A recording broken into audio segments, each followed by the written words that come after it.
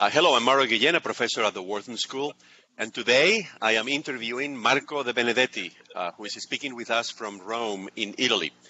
He is the managing director and co-head of the Europe Buyout Group at Carlyle. He's a former CEO of Telecom Italia. He's a Wharton alum, and I have a very, very simple first question for you, Marco, today, which is, what's the situation in Italy as we speak today on March 27th? Well, you think it's an easy question and a simple question. Situation is unclear, I would say. Clearly, Italy was among the European country, the first country to be hit seriously by the spread of the virus. I think now it's much more of a Europe-wide phenomenon, but probably Italy is 10 days to 2 weeks ahead of the curve. And I think it's actually an interesting data point for a number of other countries. We have not seen the peak yet. The last couple of days have been starting to see some encouraging signals where the rate of growth of new infections has started to slow down. It is, however, apparent that the number of infected persons is significantly higher than the one reported, simply because the testing is not done on the entire population. And the official number talk about something like 80,000 infection. The best estimate is north of 500,000. So it starts to be a large number of people. It has started in the north of Italy, fairly concentrated initially in 2 areas, and it's now spreading pretty much throughout the country. The mortality rate, which appeared to be particularly high in Italy compared to what we had seen in Asia, in China, in South Korea, and in Japan, is coming down simply because of the denominator. And therefore, I don't think we have a mortality rate which is much different than what we've seen in other countries. As you know, we have done a lockdown. We are basically in lockdown. It has been a progressive mode, which is something that I believe most countries, especially in the Western world, almost have to do it. I think it's very hard overnight to impose a total lockdown. So it has been progressive. It is now almost complete in the sense that there are a few businesses which are still running, but most of the economy is basically in an idle mode. It's been very tough on the population because people are not used to stay home. Big concern clearly in terms of job security because clearly all companies in shutdown mode run very quickly into issues, simple cash issues. And so on top of the health concern, you have the concern of your job security, and that clearly doesn't help. The government of Italy has put in place a number of measures, as most other countries have done. I don't think there's any country that can support the entire economy for any long period. And therefore, the question in everybody's mind is, how long is it going to last? And the second question that people are asking is it worth it? Because the second level of concern is, okay, we're going through this period of pain, but when we reopen, what guarantee do we have that the virus doesn't start spreading again? And therefore, one of the questions is this pain, which is substantial, is it worth it? I mean, that I think is a question that people have in their mind. The various authorities are not giving a clear path, not because they don't want to, but simply because it's also new that it is honestly hard to make any hard prediction. My personal feel, but this is only based on a couple of discussions I have had, I don't think there is anything decided, is that we will see a gradual reopening, and is going to be a fairly long period characterized by opening, closing, maybe at a regional level, maybe in some sectors, maybe by age group. This is something, for example, in Israel, they're thinking about, whereby the older people are more protected and a bit less restrictive on younger people. So I do believe that it's not going to be a black and white, today we're closed, tomorrow we'll be open. I think we'll have to get used to a fairly long period of, up and down, on, off type of things.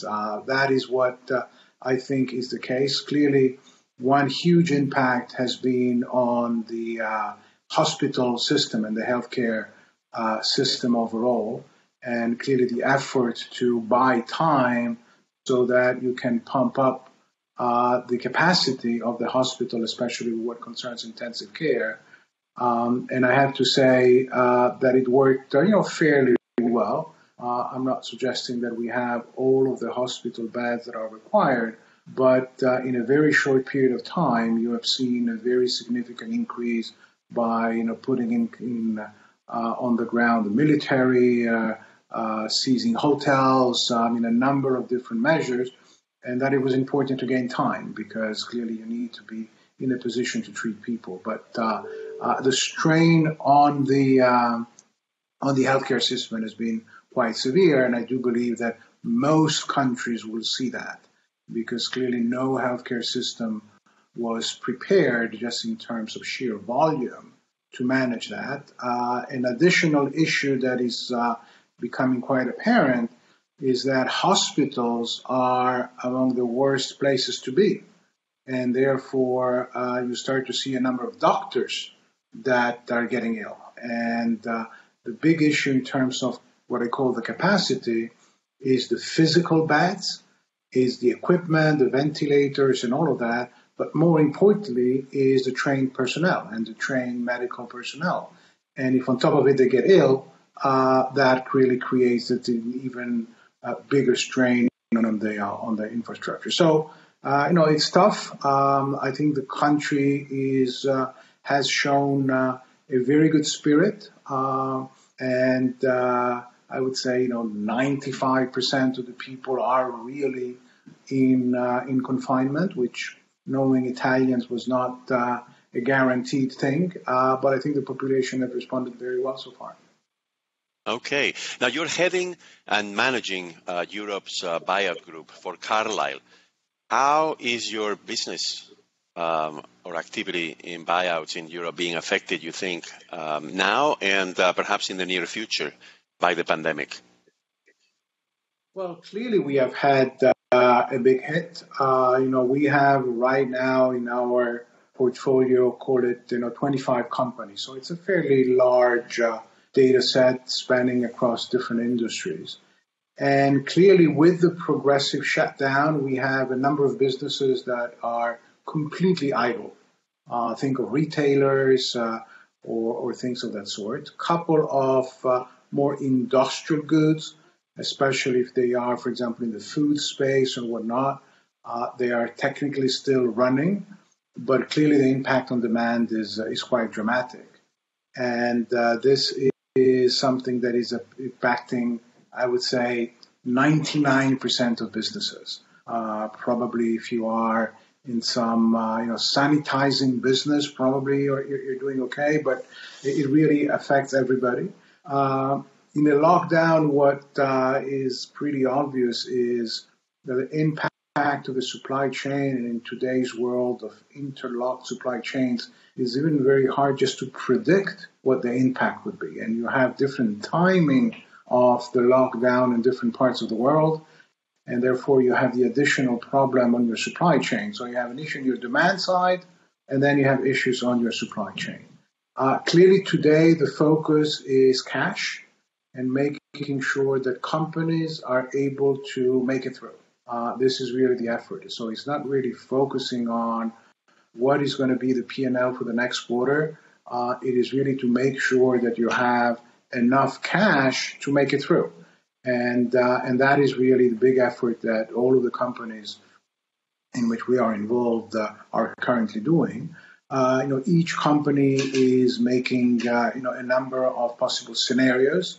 I think today, more than making a forecast, it is about looking at possible scenarios. I don't think there is anyone who is in a position to make an accurate forecast given the level of uncertainties. And the two big variables is obviously the length of the shutdown and what is your cash burn on a monthly basis for each month of shutdown, and then the shape of the recovery. How steep it's going to be. And in some instances, the steeper it is, the worse it is from a cash flow point of view because you have to finance your working capital. So you have to look at it both from an absolute type of things, and clearly overall it's better if the recovery is as solid as possible. But then when you look at it at the micro level, at the company level, the startup is going to have a negative cash impact on your business. So it is really a cash-driven type of approach, which is something that many management teams have never experienced in their life. So I think it is something that people are learning by the day. Clearly, we're trying to support all of our management team as much as we can, but it's new for everybody. And that I think it's an experience. I mean, those scenarios are refined by the day because you collect more data points, and you also have the various measures that the various governments are taking in supporting companies, which is a huge help.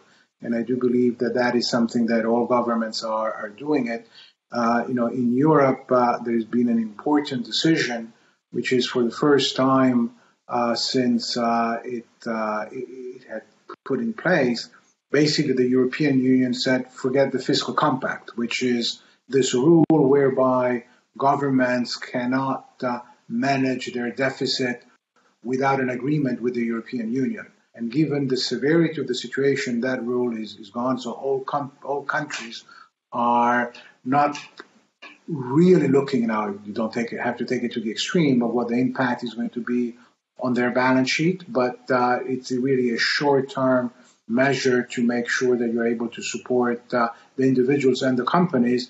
Because if you don't do that, when this is over, and at some point it will be over, you'll have nothing to build upon. And so I think the effort is really to make sure that people are able to make it through.